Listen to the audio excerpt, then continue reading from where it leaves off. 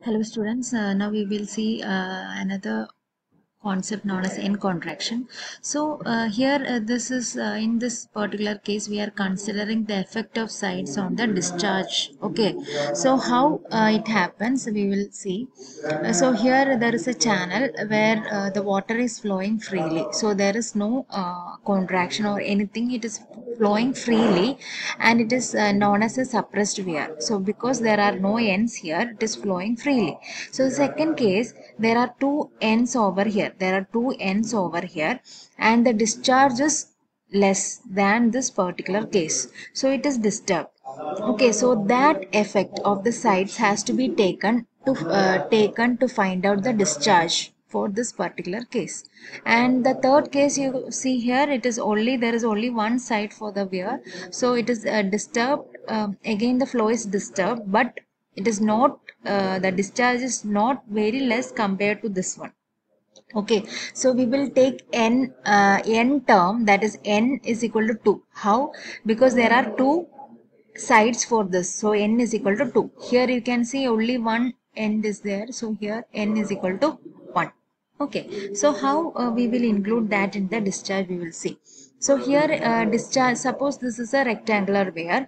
In this case discharge will be equal to 2 by 3 CD L root of 2G H raised to 3 by 2 without considering the velocity of approach. So this we have learned initially.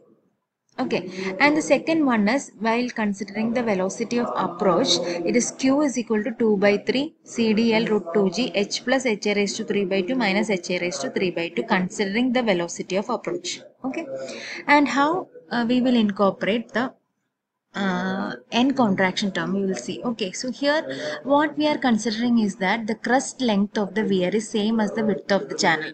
Okay, we are assuming that when we apply this equation, we are assuming that the crust length is same as that of the width of the channel.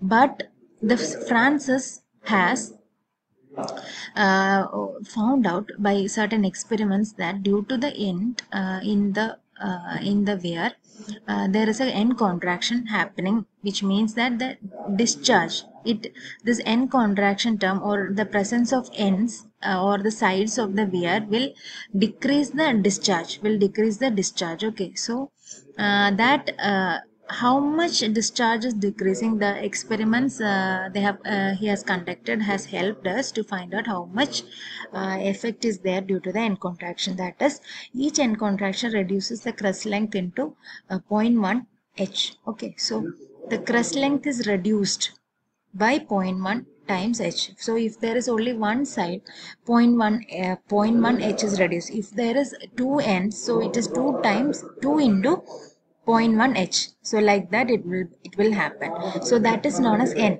So how many ends are there, that we will calculate into that times will be the end contraction effect onto the crust length. So finally you can incorporate the end contraction into the equation, that is 2 by 3 CD L minus 0.1 into n into h root 2g h raised to 3 by 2. This is the equation. Okay, and while considering the velocity of approach, it will be like this. Okay, so when you are considering the velocity of approach, this capital H will be h plus ha. Okay, so capital H will be H plus HA. I think it is clear.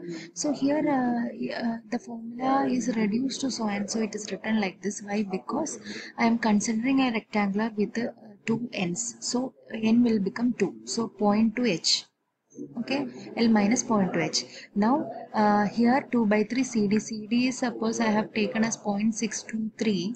I can find out the value of 2 by 3 CD. So 2 by 3 into 0.628 will give you 1.84 into root 2g. Sorry, here 2 by 3 CD root 2g will give you 1.84. So 1.84 into L minus 0.2 h raised to 3 by 2. So this formula is reduced to so and so this one. So if you wish, you by heart this equation only. So this can be applied to any number of ends, and this can be applied to any type of problems. So just I have explained how this particular equation has come. Okay. and this equation is known as the Francis formula. And if we consider the velocity of approach also, what happens is that I have explained earlier, this h will become h plus ha, and this h raised to 3 by 2 term will be converted into like this. Okay, so why? Because it is integrating, we are integrating it, so it is from ha to h plus ha, so it will be h plus ha raised to 3 by 2 minus ha raised to 3 by 2. Okay, so this is the equation for while considering the end contraction and velocity of approach also in the Francis formula. If you want, you can by heart this equation. So instead of this, what will happen? This h becomes h plus ha, and this h becomes this term, that is h plus ha raised to 3 by 2 minus ha raised to 3 by 2 in the brackets. Okay, I hope this is clear to you, and we will see one example. Okay, so in this example, now we'll see this one. A weir 36-meter long is divided into 12 equal bays by vertical post, each 60 centimeter wide. Determine the discharge over the weir if the head over the crest is 1.2 meters and velocity of approach is 2 meters per second. Consider the end contractions also. Okay, so now we will try to draw a figure with this given data. So a weir is 36 meters long. Okay, so I have just marked the two ends. These are the two ends. Okay, and I have marked as 36, this as 36 meters.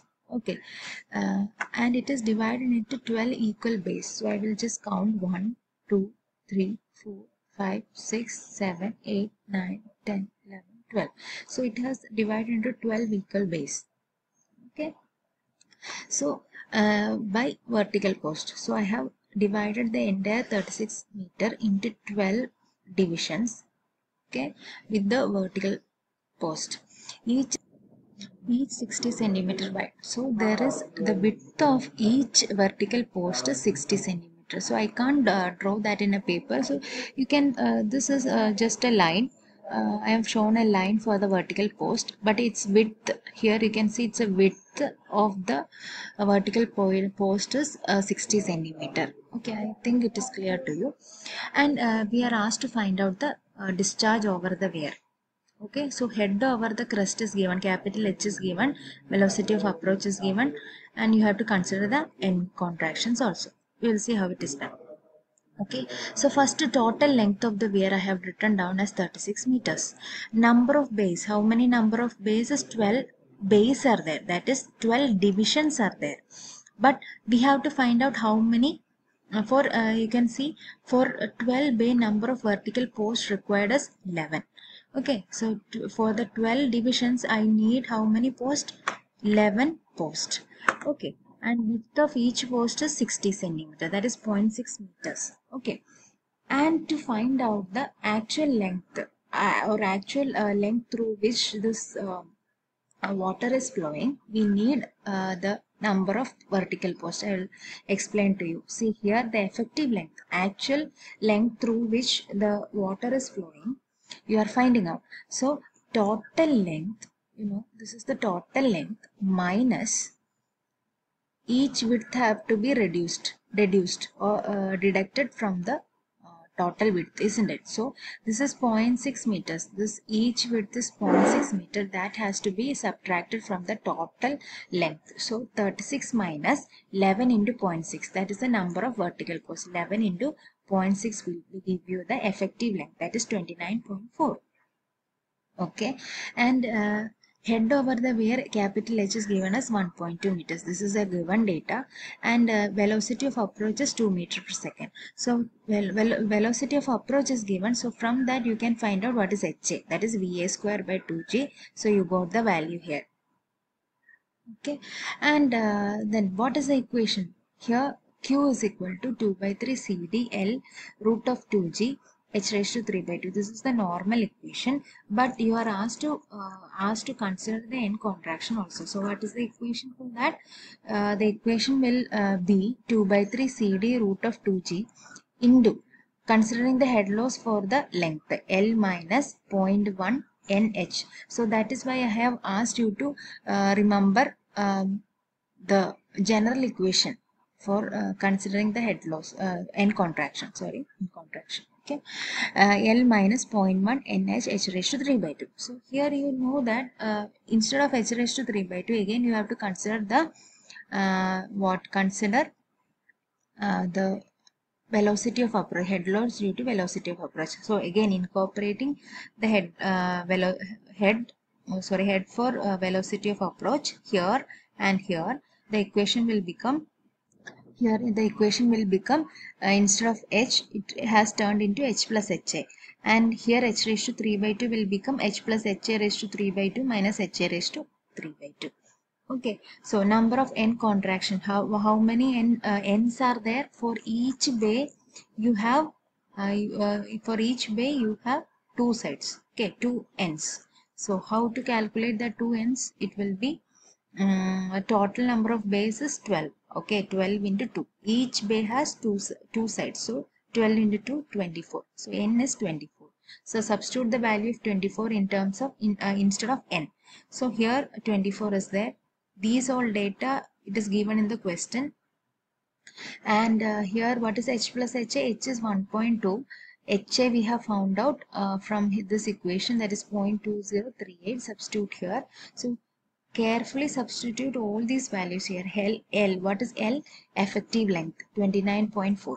So here I have substituted 29.4 here. You substitute all the values in the equation, find out the answer. So this is the answer of that is a discharge with the end contraction, and the velocity of approach will be 75.198 meter cube per second. I hope this question is clear to you.